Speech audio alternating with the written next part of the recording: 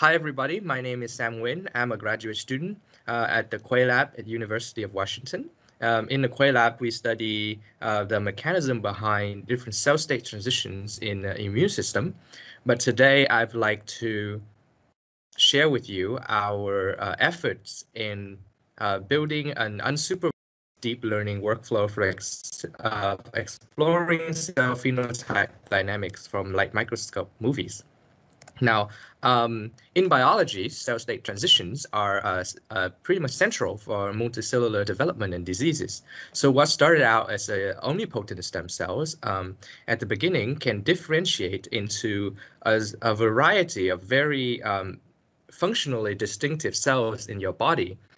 And this is a very carefully regulated process. And any changes or any errors in such process can lead to disastrous effects, such as causing cancer. So from a biology standpoint, there are several questions that are central to how we can identify cell states and how we can find out the transitions between these cell state, and finally, what is the underlying mechanisms that drive these cell state transitions. So one of the most common techniques in studying and identifying cell state has been flow cytometry and single cell RNA-seq. However, these methods lack one principal advantage, is that they are unable to give you a time resolution based analysis. And that's where live imaging comes in as a very powerful tool for you to be able to not only look at cell state in general, but also seeing the phenotypic heterogeneities in your microscope in your petri dish. And also, you could follow a cell population as a function of times and see how they switches from one state to another. Now, there are certain limitations with live imaging, and one of them, chief among them, is the use of fluorescent labels. This is, albeit a very powerful methods, but in order to create fluorescence label in your samples, you would most likely have to either stain the cells or perform some sort of genetic engineering on these cells.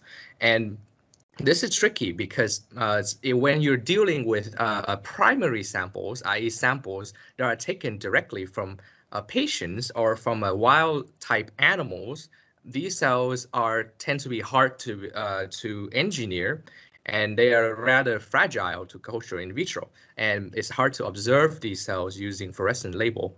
Additional fluorescent labeling has carry with it phototoxicity, so every time you snap a picture using fluorescent light, the cells get a little bit sicker. So if, say, you want to follow a cell's differentiation trajectory for a period of 4 days, you have to take pictures sparingly, therefore you lose the resolutions. Or if you are greedy and take many pictures to get a higher time resolution, then you won't be able to keep yourself alive for that long. So that's an issue that we're facing in our lab, and that's why it comes to our attention to just look back and go through the most basic type of microscopy, which is bright light transmitted microscopy, or bright field movies. And what I'm going to show you here is movies that we record from leukemic stem cell primary cells that are directly taken from patients and we're culturing it in vitro. And what you can, I hope people can appreciate right away is the richness of information. And let me see if I can use my laser pointer. Yes. So you could see all the rich diversity in the phenotype of the cells, and all the texture, so there are a lot of rich information here that we could use to hopefully identify or analyze to infer back cell states just based on the cell's morphologies. So I'm gonna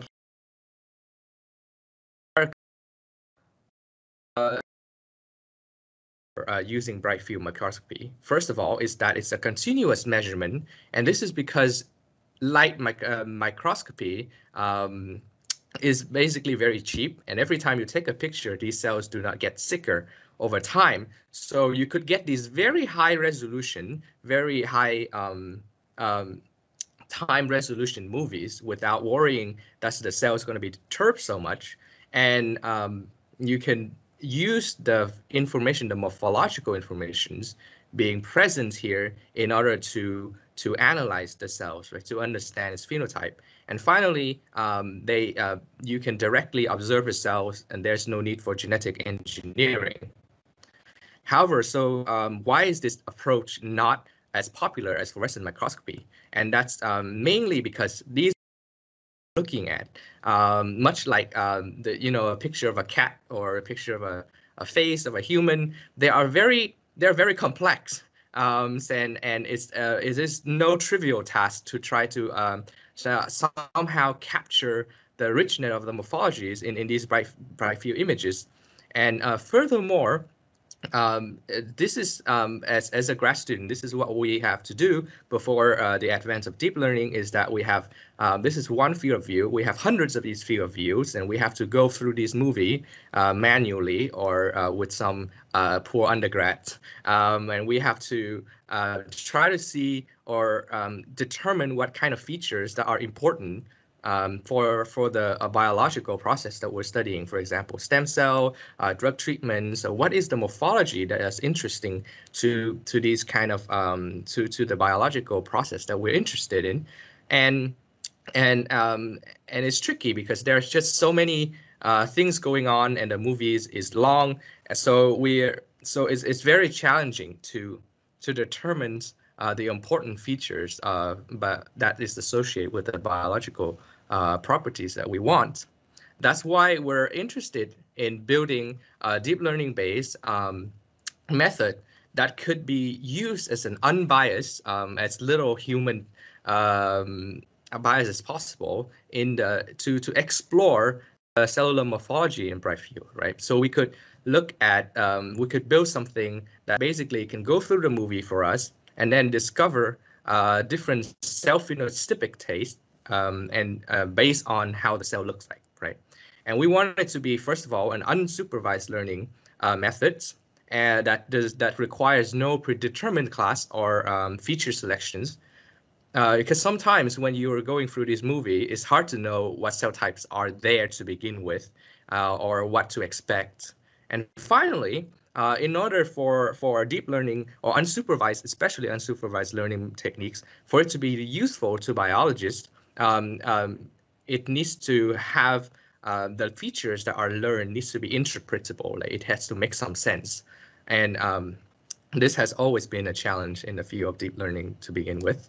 So another motivations that we are that compel us to try to build something new is because we go through current techniques on trying to that have tried to understand or analyze bright field images, and we found that it's either address one of those challenges that I suggested before, or but it never, none of them has, as far as we know, are able to address both, right? So there are deep learning methods out there that that use supervised analysis to either make a predictions of a cell states, or you would need some sort of preconceived knowledge of what cell type are there or what cell class are there. Or you could go the other route where you segment the cells and then you feed it through a series of defined equations that describe shape, size, texture. And you can also do that. But there are supervised methods. And in terms of unsupervised method, there are some self-learning techniques out there. However, they are mostly generating these features that are useful for clustering, but not very useful for understanding what the individual features means in terms of shape, texture. Yeah, so So that's where we're hoping to build, and our pipeline or our workflow is called UPSI. That is standing for unbiased phenotypic state identification from bright field. And I'm gonna briefly go through what it consists of. So the way the workflow works is it's gonna be like this. So we have a stack of time-lapse images. And the first thing we're going to do is we're going to have to identify these cells from these movies. And for that, excuse me, we're going to use the UNet architecture that Carlos mentions before. And here we are, the Allen Institute has generously helped us with that. And so using this architecture, we were able to segment these cells directly from bright field. And so after that, what we're going to do is we take these crop image of individual cells and we put it through a deep learning architecture called a variational autoencoder. And this is an unsupervised learning architecture. And what it does is that it compresses each image of a cells into a vector barcode. And from there, this vector barcode, we could use these barcodes for dimensional reductions or to clustering to identify phenotypic states. And because this is a movie, we could also use it to analyze the state changes over time. And more importantly, with these using an autoencoder or a variational autoencoder in this case, we could take these vectors and feed it back to the decoder of the variational encoder, and it would generate a synthetic image, and that would be used. We would take advantage of that to perform feature interpretations. I will describe that in detail shortly.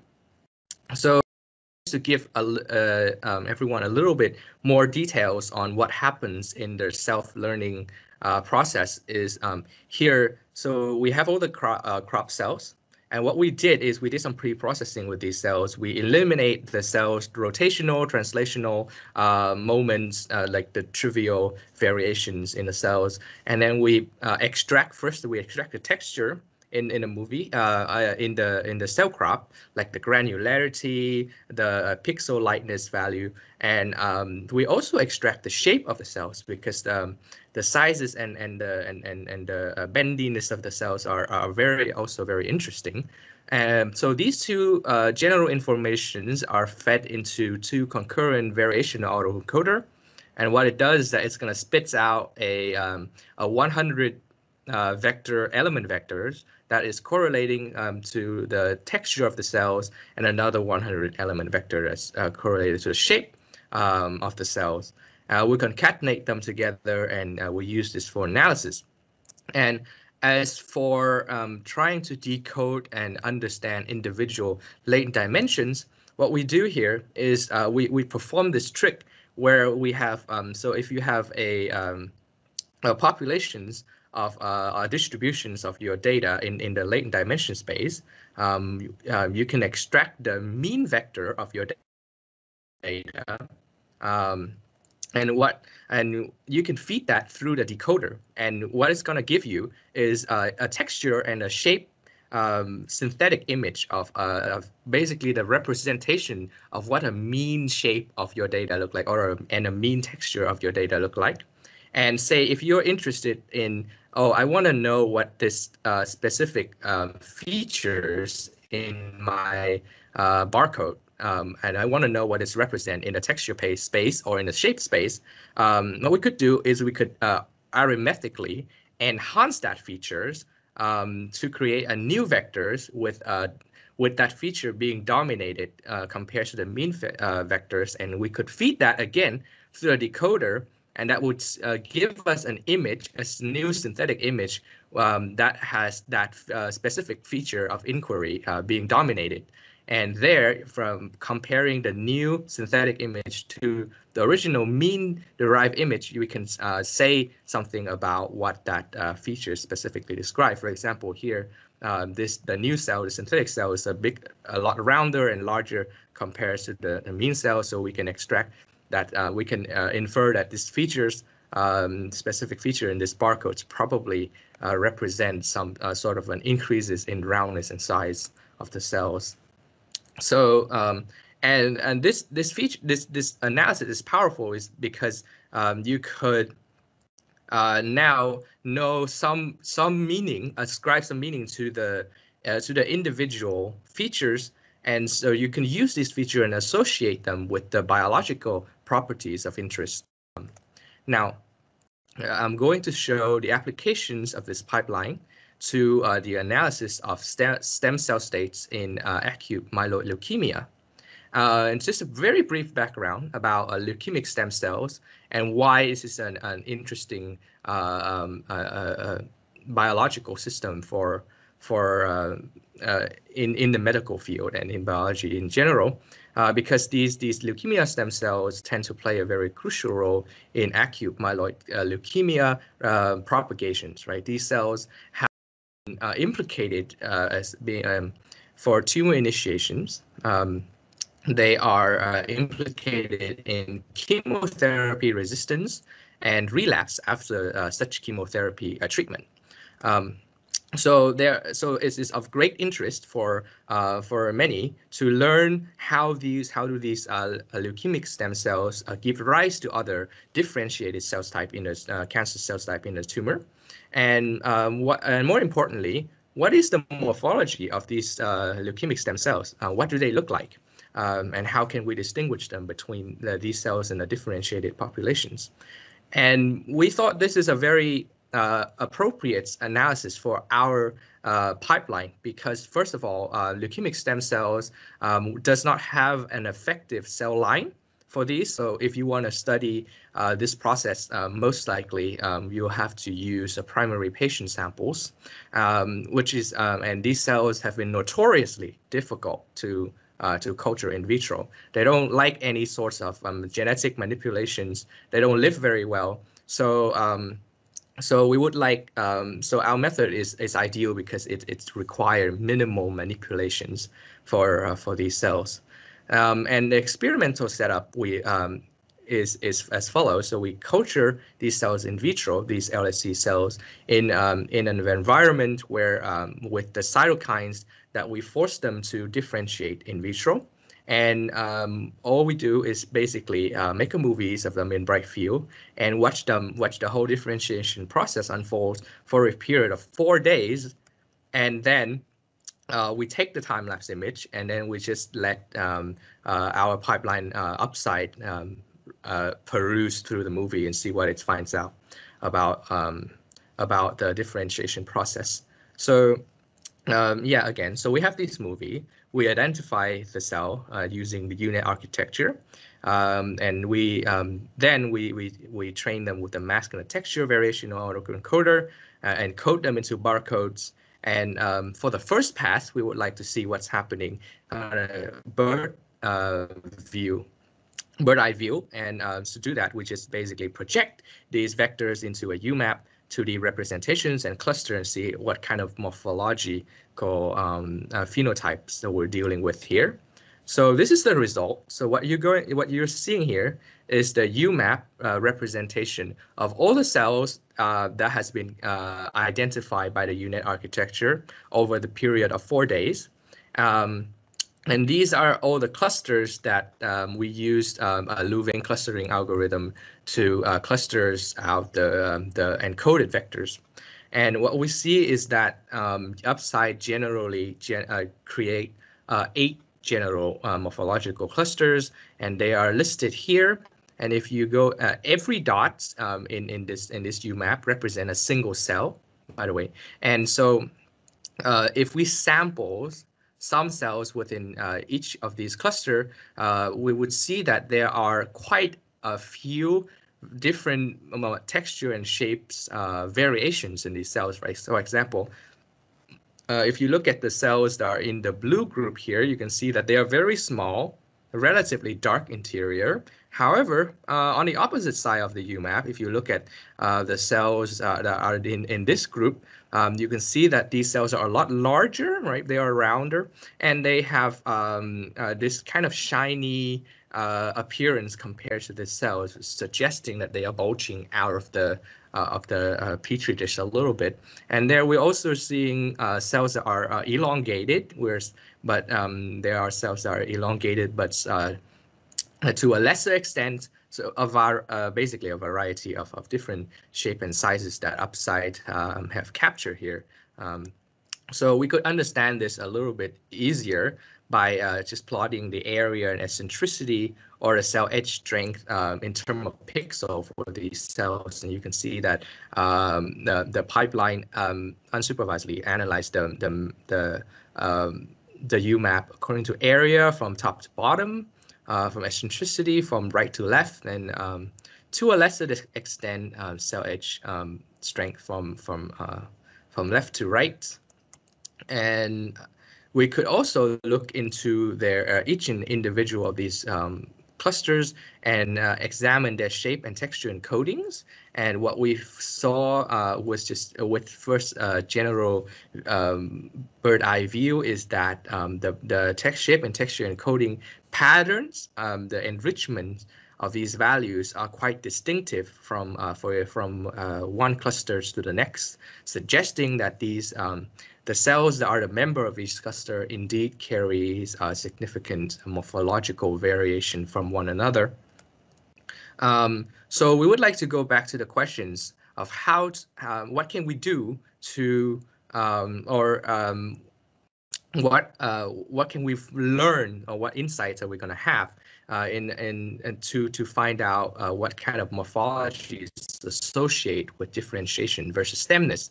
And we're going to do that by staining these cells with in situ with CD34 and CD38 antibodies. And what CD34 is basically a protein that lives on the surface of these cells that are very common if a cell is a leukemic stem cells. And CD38 is more representative of cells that are more different.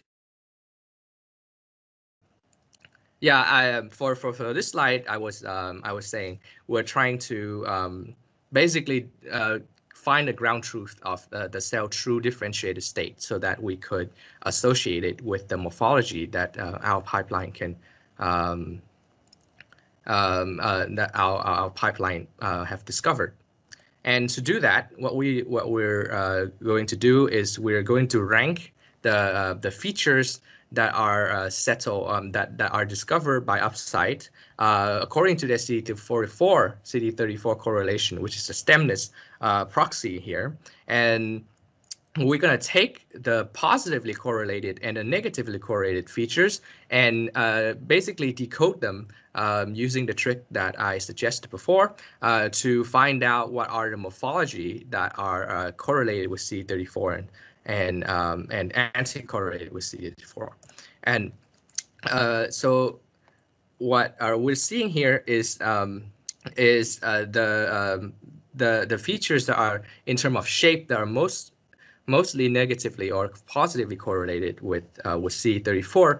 And the first thing to notice is that there's quite a variety of morphological features that UpSide could capture in each of these late dimensions, right? You can see that it not only just general roundness or eccentricity, it can see cells with different sizes, and you can see cells that have more nuanced shape, like this strange, this pseudopod morphology here, big pseudopod, small pseudopod, long elongated bendy cells.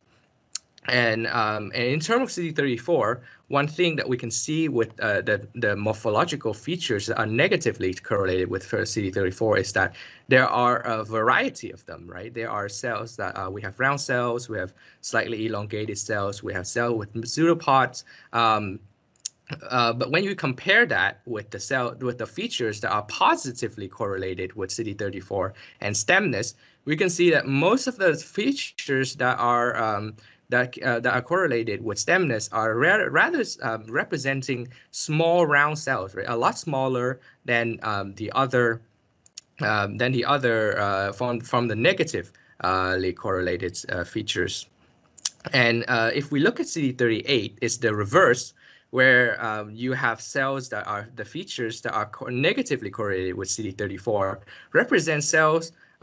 They have a diversity of shapes and it's in general, but they are in general a lot smaller compared to cells that are compares to the features that are positively correlated with CD38, which is a differentiated markers. So as you can see here, there seems to be, in terms of cell sizes, there seems to be some kind of like a opposite trend here, where you have cells that are associated with stemness is a lot smaller than cells that are associated with differentiation. So, so that's what the machines, the AI, suggest to us.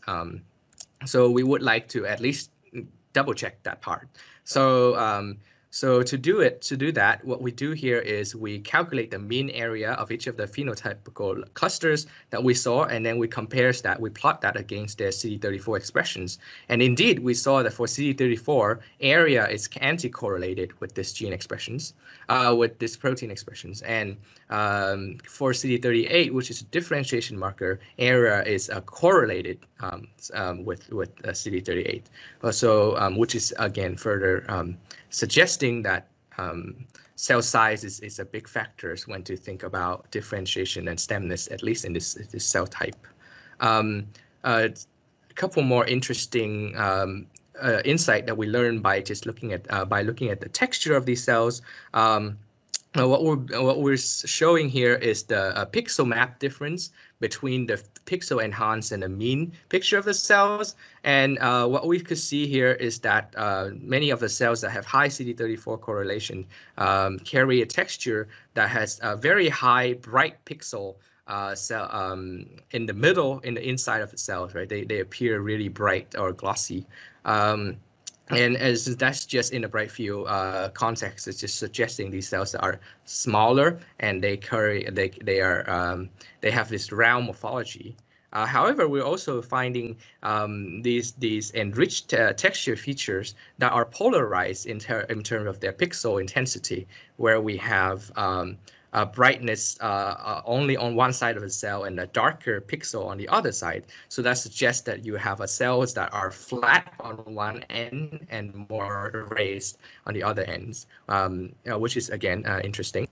So as I alluded before, this is a movie, so we could observe how these different morphological group here changes as a function of times. And what we could see is that with the differentiations process goes on, we have like depletions of these early cell compartments, which contains elongated cells and round cells, but they are relatively small compared to their differentiated counterparts. And you could see that as a function of time, these small cells, the early undifferentiated cells, depleted as these larger morphology start to emerge as the differentiation trajectory go on. And we could further confirm that with by tracking how the UMAP evolve. As you can see, the cell start out generally with CD34 positive. As the time goes on, they migrated south, right? They migrated to the area where the large cell lives, and they start losing CD34 and really start ramping on the differentiated markers. This is very nice. And finally, we would like to try to see to answer the questions how these so we have all these morphological phenotypical states, and how the questions is how do we learn as a function of time how stable are these states, right? How do they convert from one another? And very luckily for us, we're doing bright field imaging. So with this method, we could create a high time resolution movies without worrying too much about phototoxicity.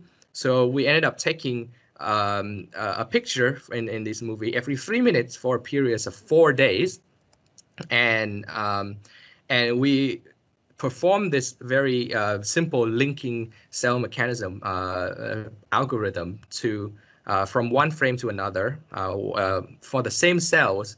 What are their state from the first frame, and what are the state from the second frame? And we can back out something called a transition probability matrix. So we could see for each of the cells from state for the blue state, it's time t, what is its likelihood of changing to a different state. And what we could see is that there are quite a variety of different states that of tendency of these cells in one state to stay or to go. For example, if you look at these the cells in this brown state here, this is a very unstable state, right? Most of the cells does not remains in the same state from one frame to the next, and they like to jump around. However, if you look at the terminal differentiated state, the cells that are round and big and then gorge, they are quite stable. Most of them, when they reach this state, they stay here, and they don't try to go back to their to other kind of morphologies. So that's also interesting to see. And finally, we would since we got the movies, we could also analyze how fast these cells move and what are the shapes and what are the morphology relationship in terms of cell velocity. So we did the similar analysis where we ranked the features, and then we asked what are the features that's positively or negatively correlated with speed of a cells. And what we saw is that, interestingly, many of the cells that are fast carry this kind of elongated morphology, or carrying some sort of a tiny pseudopods on the end with little legs, compared to the cells that are not very fast. They carry just the general this round shape here. And so this is suggesting if you have a stretchy cells, they move faster. Rather, if you have a round cells, then they just roll around and relatively immobile. So just a double check, we could measure for each of the phenotypic state we have the mean eccentricity and how fast that group moves in general, and we got a very tight correlation between the cell eccentricity and their mean distance travels, which is confirmed the insight that has been suggested by using our unsupervised pipeline. Okay, so in summary, we have developed a machine learning image workflow for exploration of cellular morphologies and phenotypic state in the bright field unlabeled cell samples. And we apply this method to review insights in syntactic state dynamics in primary AML cells. And we hope in the future to apply this to a more different kind of cell types. And this method doesn't not only works for bright field as long as you get a segmented cells or any segmented subcellular structures, it should be able to work as well, and we'd like to try that in the future. And finally, I'd like to thank the Kueh lab, especially Dr. Nguyen Kueh, for giving me feedback into this project. The great folks at UW Medicines and UW Electrical Engineering, especially Pam, Ray, Sylvia, and Jin, for providing me with the primary patient sample and give me general advice on the biology aspect of this project. And finally, the great folks at the Allen Institute, especially Greg, for suggesting all of these different a deep learning architecture for us to build this pipeline together. Thank you, and I'll take any questions. Thank you, Sam. So there is a question in the chat, and I think this was put in when you were in your kind of development section of your talk here. So yes. Shasha is asking if you could talk a little bit more about the texture extraction and whether or not they're done by the software. Yes, so the texture extraction is done by the software, and what happens in this method is we took the distributions of the pixels in. Let me see if I can find that slides. Yeah, so what we did here is we take the raw pixel distributions of the cells, and we force the distribution back to zero mean and standard deviations for all of them, and that's what being shown here. Additionally, we remove all the pixels that are outside of the segmentation range of the cell crops, and that's what that's what we use as the raw data for the texture variation autoencoder. All right, thanks, Sam. There is another question now. So from Carlos, he's asking if you see cells that overlap, and if so, how do you separate them? Oh, that's a great question. When we see them, so it's very easy to notice these cells that have overlapped, because when they do that and you're doing a 2D microscopy, you can see that they become they goes out of the field of view and they become very defocused. For those cells, we can't analyze them. We have to, we usually get rid of them. For most of the cells that looks like they are out of focus, we have a classifier that just tosses them out, and including all the dead cells actually. So what's not being mentioned here is that we have another convolutional classifier whose job is solely to go in and get rid of all the garbage. Like all the dead cells and the cells that are touching and you can't deal with them, it would get rid of them before you get to do this. Yeah. Thank you, Sam. I also had a question. Really enjoyed your presentation, and I had a question about so the segmentation that you showed is done using a particular network. I'm wondering if you've tried different types of networks and found that the one you're using is the best, and how do you quantify best? Yeah, that's just a great question. We was when we first started, we were using conventional segmentation method with SON deep learning, and it was very difficult because as you probably see just the sheer complexity of the cells. So what we ended up doing is we try label-free imaging techniques, and what that entails is basically we ask the UNet to not specifically segment the cells, but we ask the UNet to generate a fluorescence image of the cell interior, as if it's trying to stain the cells per se. So so in order to do that, we stain like a small sample of cells, right? We use that as a training data. That's how we generate, we convert every bright field image to a fake fluorescent image, and we segment on that. When we first started, we were familiar with UNet, but as you have seen here, there are so many other architectures that we're thinking about trying on in the future to see if we can get better segmentation, for sure. Yeah. So do you have a set that has some ground truth and then you're comparing against that for the segmentation and classification? Or is there an intrinsic method for qualifying the results that you're outputting? Yeah, so we have to do the first option that you mentioned.